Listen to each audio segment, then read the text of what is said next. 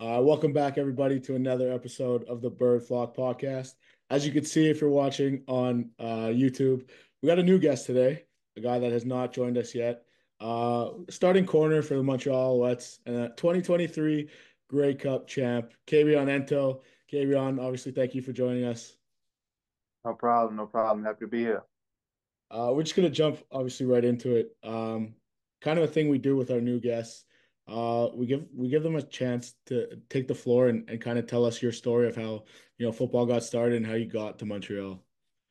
Um, well, I mean, I've been playing, of course, since I was little. Probably just like, excuse me, probably just like everybody else. Pine Bluff, Arkansas, born and raised. I mean, of course, had a good career in high school, but I wasn't ranked. Ended up going to junior college out of high school, and on my last junior college football game, my sophomore year, Colorado came to see me play and they offered me. End up going to Colorado, not playing as much as people think. Everybody. If you looked up my stats from Colorado, they're not going to wow you at all. But played a lot of special teams. I enjoyed my time. Tried to do the best in my role. End up playing in the gridiron, college gridiron showcase. That's in Texas. I'm Mhm. pretty sure it's in like Fort Worth or Dallas. Did pretty good in that. That's a little small showcase game. Then I did good on my pro day. Of course, jumped high, and then end up going to Green Bay and being in Green Bay for 3 years. Practice squad for two. I was hurt on one, and I think that's the active year that they count. And then I got released in 2022 from Green Bay. Set up and was waiting on a call, and so I didn't play in 2022. Uh, but the Owls wanted me to. But I'm sitting up hoping, hey, and I waited. I didn't know at that time how long a CFL season was. So by the time I was responding, like, hey, yeah, yeah, yeah, I can play Mhm. In November, the season was over. And so I signed with the Owls in 2023 in January. And so I mean, and from there, the rest. Yeah, for sure. Something that you kind of left out that I honestly only found out today when I was preparing for this, and I'm sure a lot of people don't even know. You were actually a receiver in uh, in college and in high school. So I guess my question would just be like, how was the switch? Like, how did that come up that you were switching to corner or DB, and how's it been going? So which I can backtrack all the way to the beginning. I mean, in high school, I played receiver. In college, I played for smaller high school in Arkansas. So playing both ways was normal. Kind of where we were from. If you didn't play both ways, then we looked at you like what's wrong with you. But I ended up going to junior college, and my junior college coach asked me, he was like, "Hey, what position do you want to play?" At that time, I wasn't thinking necessarily about my future. I was just thinking I want to get on the field. So hey, whatever you want me to play. And he said, "Well, we really need you a wide receiver." And I asked him like, "Can I play corner a little bit too?" And and that didn't. I mean, I never end up playing corner there, but I played receiver in junior college, and that's kind of where it started. Ended up going to Colorado. Like I said, I didn't play as much, so but I did. I think the film from me doing special teams, being a jammer on punt return, I threw a couple people. I have, threw a couple people out of bounds. I did pretty good at that. And I think that's a little film that, I think scouts see. And kind of after football was over with in Colorado, when our season was over with, we have an academic coordinator. Her name was Miss Katie at that time, but they talked to everybody. And I was in her office. She was like, "Hey, some of the scouts are talking about asking, are you, willing to switch position? You have the size for it. The size that everybody wants. You're 6'1", 6'2", and so is that something that you're looking into?" And I told her personally, I'm like, I'll do whatever. It don't matter if they want me to become a long snapper. I'll do whatever to play football forever. And so that's really where it started. And when I went to the Gridiron Showcase, um, I played receiver there, and one of the scouts was like, man, we really wish we could see you at corner. I can say it now, but at that point in time, I'm like, I'm not getting that corner and getting out. And y'all not gonna write me off on the first day here. I haven't even did one. I haven't did a DB drill in so long. But during my pro day training, I trained for receiver. I did my receiver drills and also did some DB drills. Um, and they put me through the DB drills at my pro day.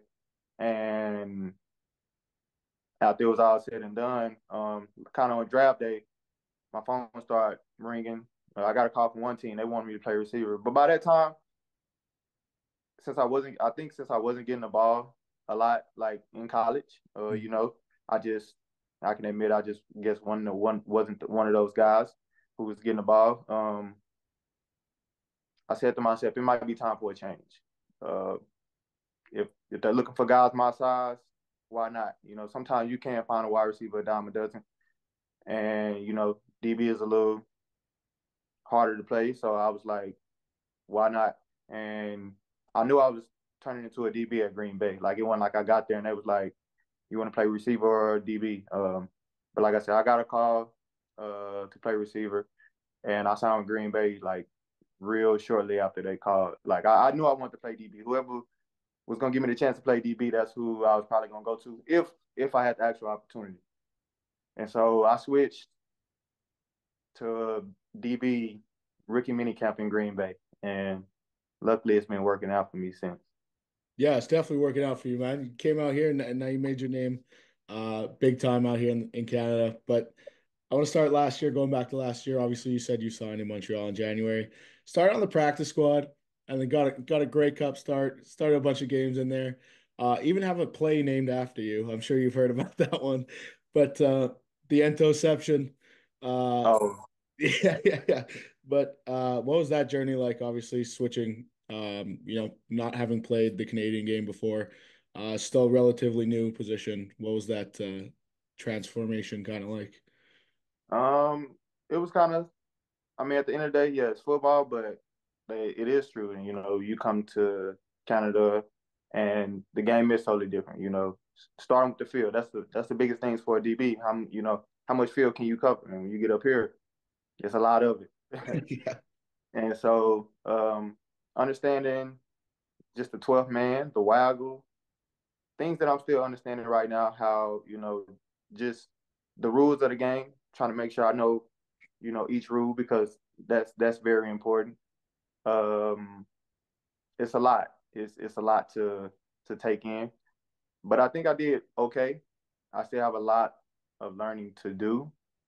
I was playing mostly boundary corner when I first started, and then had a rough patch, and then I ended up getting moved to field corner, and I guess I'm kind of sticking right there right now. Um, but it's different. That waggle, seeing it, especially when you out there in a game for the first time, and you got a elite receiver on the scouting report running towards you. You might have a tight end running at you out there. It don't matter. You see somebody waggling, and you just looking like, oh my God, like why is he starting from so far back? And so just understanding that it's a lot in NFL and in college and just in the US, you don't have to worry about motions. And here, everybody on the offense can motion. So it's a lot of eye candy, as I call it. But in the end, you gotta just find a way to know your defense and take your time, understanding that they got three downs, they can only do so much. And so once I start understanding football a little bit more, it became a little bit easier. Yeah, you're slowly starting to read it well and becoming a ball hawk. And we're going to talk about the entoception now that everyone's calling it. Some people called it, a game saving play. Some people called it a game changing play. But if you look at that play and you rewatch it, you actually came off your guy to make that ball and you got up there. Some guys in games like that kind of don't make plays like that because they're scared of making a mistake. But what was going through your head when you left your guy to go up and get that ball?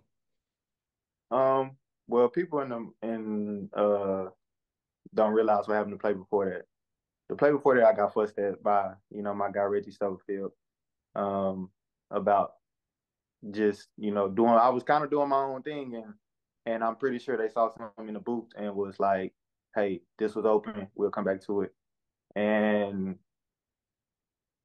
being kind of in just kind of being in the right place. Even I was on my guy, but kind of being in the vicinity. Luckily, we were in the red zone, so the field is a lot shorter. But I think when I saw like Coleros roll out and he pumped it, and I mean, I saw a lot. I was on the receiver. I saw a flat route coming, and I did see Lawler at the corner of my eye. I saw him quickly, but I didn't realize that he really had ran a corner and that he kind of ran it right behind me. But Hmm. when Coleros pumped it, I was like, well, where you going with this ball? And honestly, just when he threw it, I just could judge the ball that I knew I could go get it. So, I mean, that's really what it was. When he threw the ball, I just could see that, hey, this is a play that I can make. And I didn't know how close Lawler was behind me. Because if he would have known I was there and I would have known he was there, I guarantee you both of us would have jumped a little bit higher and a little bit somewhere. Yeah, going to another ball that seemed like lasted up in the air forever. Everyone kind of says, that ball on third down. Obviously, you got a great view of it with the offense on the field, but that ball on third down, I think it was third down to Cole Speaker that uh, Cody threw kind of on the last drive, the play before Tyson scored. Everyone says that ball was in the air forever. Did it feel like that for you also when you're sitting on the sidelines with the Grey Cup in the offensive hands? It definitely did. It definitely did. It was when he dropped back, it's I think it's what like 35, 36, somewhere around there. And Yeah. I'm just like, oh my gosh, like where is he gonna go with the ball? Winnipeg has a great defense, and they definitely had one last year. And it's like after watching him scramble on the second and forever, and Yeah. I'm saying to myself, Cody, you might have to do that again. But when he threw it, and I saw Cole, like I'm looking at the ball, and I glanced at Cole. I'm like, oh, he's actually in front of him.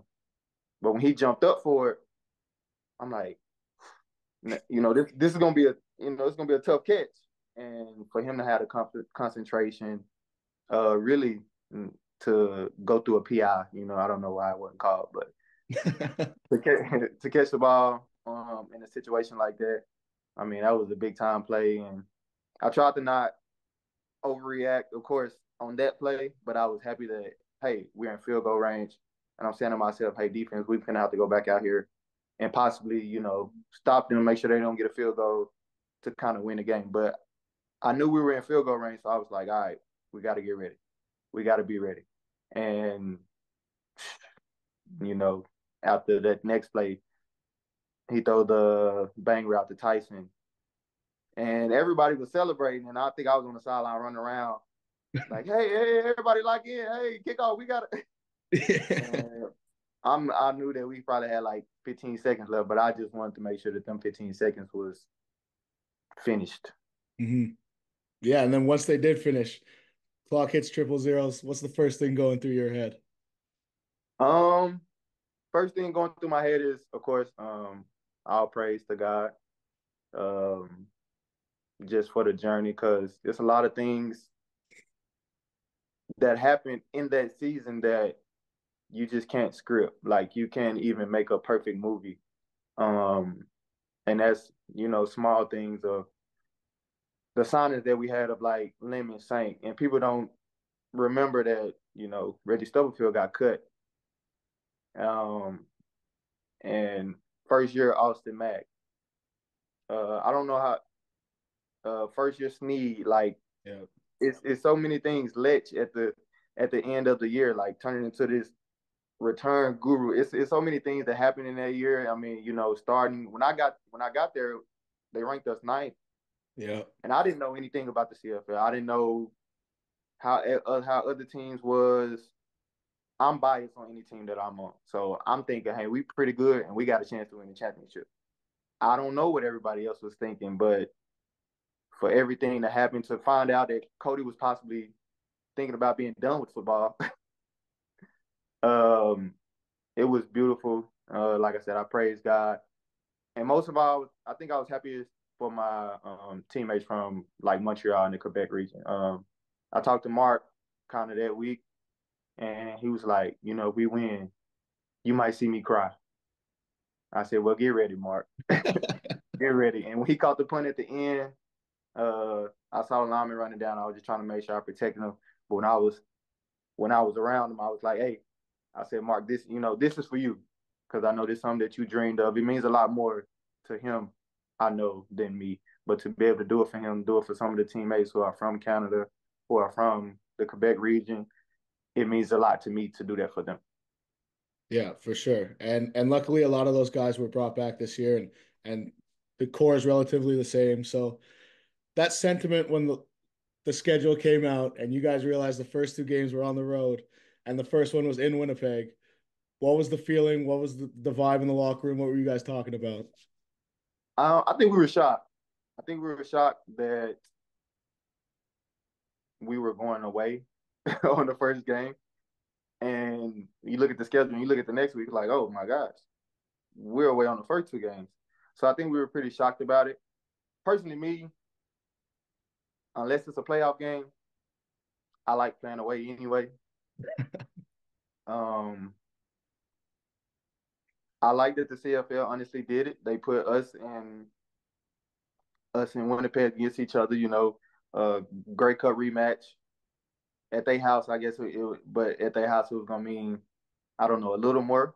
Um, but we were shocked. I was definitely shocked. I was like first 2 weeks of the season, and of course we also know that we got to raise a banner. So I'm like, it's gonna take us 2 months to raise to raise the banner. I'm trying to go ahead and get the banner game out the way too. Um, but we just have to lock in. It didn't matter where we played, who we played, when we played. We just knew that we had to be ready, and we know we're gonna get everybody's best every week. Um, and I don't know if people respect the championship that we won as much, but that's why we back to defend again. Yeah, for sure. And it started off hot, obviously. But in that game, unfortunately, a guy that you've talked about a lot, um, Reggie Stubblefield, obviously out for the year. You've talked about him a couple times. How much, obviously, we know how much he means to the defense, but seeing how you've talked about it, how much does he mean to you? And I saw those stories of you guys playing NCAA together, so I know the bond is strong off the field. So how much did it mean for you personally when you guys lost him? And then for the defensive side? It took a it was a lot because me personally, like we came in last year together, and I was there when he got released. I was there when he was in preseason making every play, and it just sometimes comes to a game of numbers, but me and like I was just playing the game with him earlier. I'm probably gonna be playing the game with him when I get off when I get off this podcast. But that's we have a close locker room, and that's one of the guys that I'm closest to. I respect the way he plays the game. I love the way he plays the game. He plays it kind of totally opposite to me. I'm usually kind of cool, calm, collected. Looking around, I don't say much. Him, he gonna talk stuff. He gonna play fast. He gonna hit you hard. He gonna run around. He gonna be everywhere. When we on the sideline, supposed to be making adjustments, he gonna be yelling. And it's not out of frustration. It's just the way he plays the game. And when you see somebody play it like he plays it at a high level, who backs it up, it's hard not to respect him. It's hard not to enjoy it. And I mean, I'm just happy he's on my team. I know he's hurt right now, but I'm happy he's on my team because he probably had the chance to go somewhere else other than Montreal. So to get him back, I mean, it took everybody. We don't win it without him. We don't win it without a lot of guys. Yeah, and another guy that's been missing for a lot of the year in that DB room, an all-star in the CFL, obviously Wesley Sutton. My He's other guy. been missing to start the year, um, but he's coming back. I think he's coming off the 6 games soon, hopefully. So how excited are you guys to get him back, and how vocal has he been around you guys in the first 6 games? Really excited to get West back. Personally, me, he was the DB that stood out when I first got here. in training camp last year, 3 days in a row, in one on ones, not team. In one on ones, he caught a pick. And I'm looking at, I'm like, well, this is a standard in the room. Like he's Yeah. the standard. And high level player, very smart, great technique. Like I said, we're close. So I feel like everybody's my brother, my guy. Those are my guys. But I'm very excited to see him get back because I know what he is capable of. And when he's on the field, he communicates things very well. And, he's been around. So he's making sure that he knows what he's doing. Because, we're starting making adjustments and that we all know what we're doing. He's just telling us what he sees and making sure that we all are playing at a high level. Yeah, and I'm sure there's other things in that DB room, but you and the Feast line on the outside have been absolutely fantastic to start this year. And a lot of teams aren't liking to throw towards you guys. So, what is it about that DB room that's making it so special, aside from like maybe that close bond that you're saying that you have off the field? I think nobody it's one of the like best friendly competitions I've ever seen. Um, Everybody wants to make a play. We understand how we're going to make those plays. We understand that we're going to have opportunities to make a lot of plays, and we understand that it takes working together. It takes me working with Mark. I know Nafis is all the way on the other side, but it takes me working with understanding what he's doing over there, understanding the rush, like my guys up front. It takes all of us understanding each other. But in that secondary, it's just like I can't let Feast. Everybody you want to be the interception leader in the league, and I mean it has to start with being on your team. And once you got guys like Nafis, how he's playing right now, um, Mark, we got West coming back.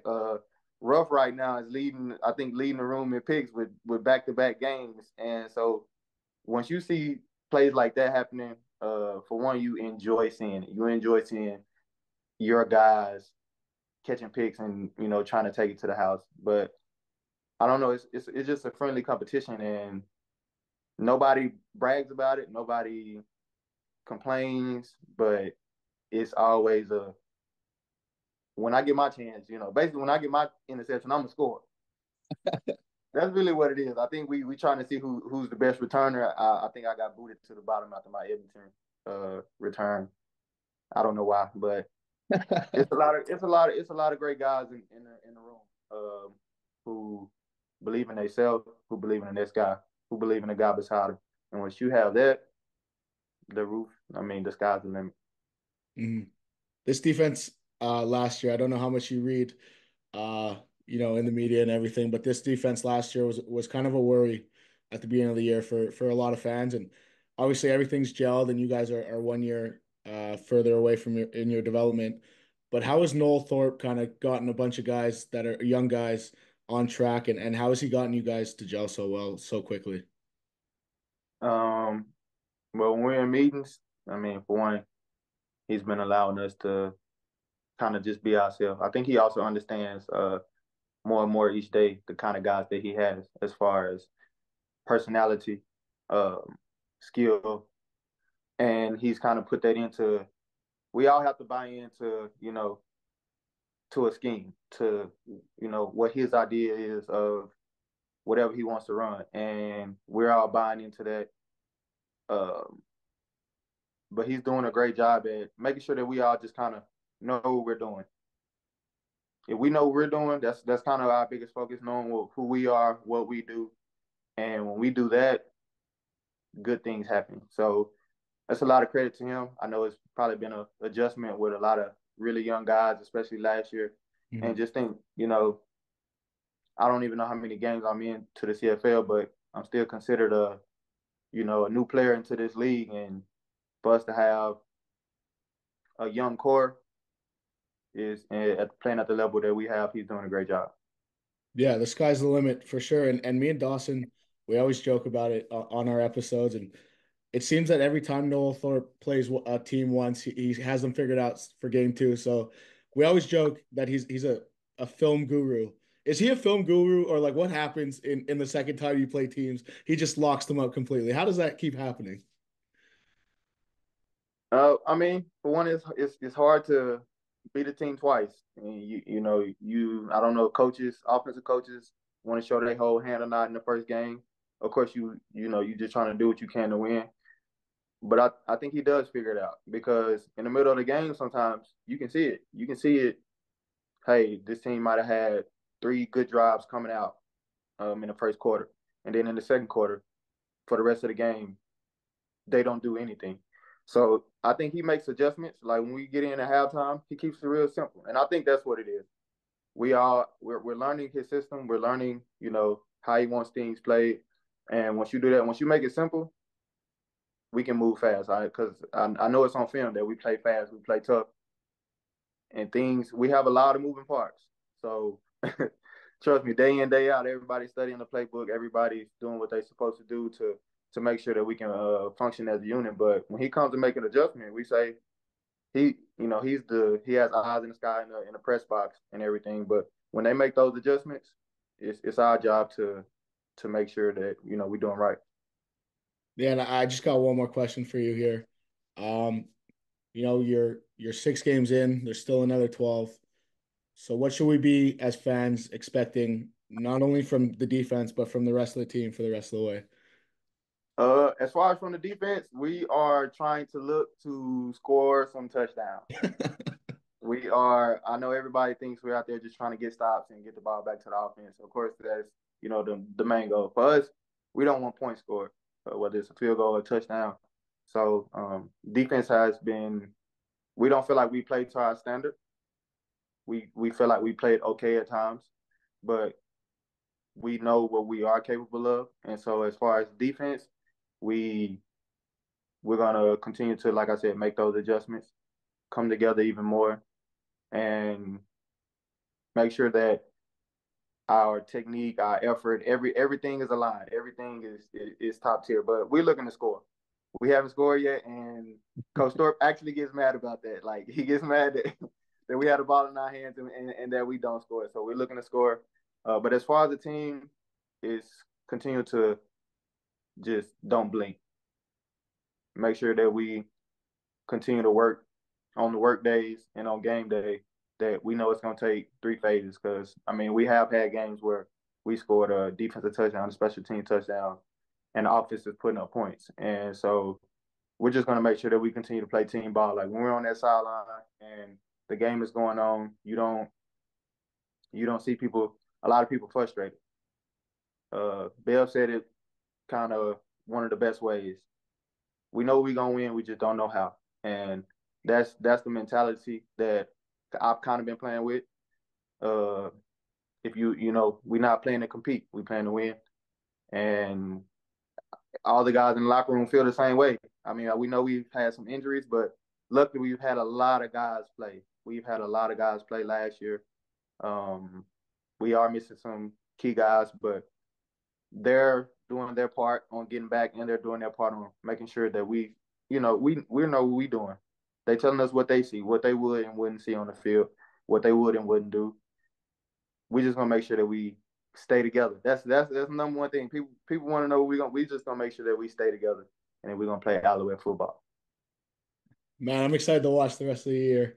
I know you guys are going to come out. You come out swinging every game, and that's all we could ask for as fans. So, Kabion, obviously, thank you for joining us.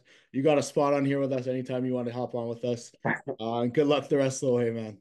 I appreciate it. I appreciate what y'all do. To the fans watching, thank you. We really appreciate y'all. And I will say, I know it probably who did we just play? Toronto. Toronto. I know the game before when we sold out 20,000 and the stadium was rocking and y'all making them the center snap the ball and they can't hear like it really plays a big part for us. So y'all come out, bring out the horns. Dun, dun. I love hearing I love hearing that. I love hearing all of it. And when we have a packed house and everybody's up on their feet yelling, screaming, trust me, it makes it tough for opposing offenses. So we're gonna help us. I want y'all to help. I want y'all to help us, and we just gonna continue to do our part. Yeah, man, you keep that gameplay up, and the fans will show up. But You know what? Thank you again. And like I said, anytime you want to hop on, you got a spot on here with us, man. Appreciate it.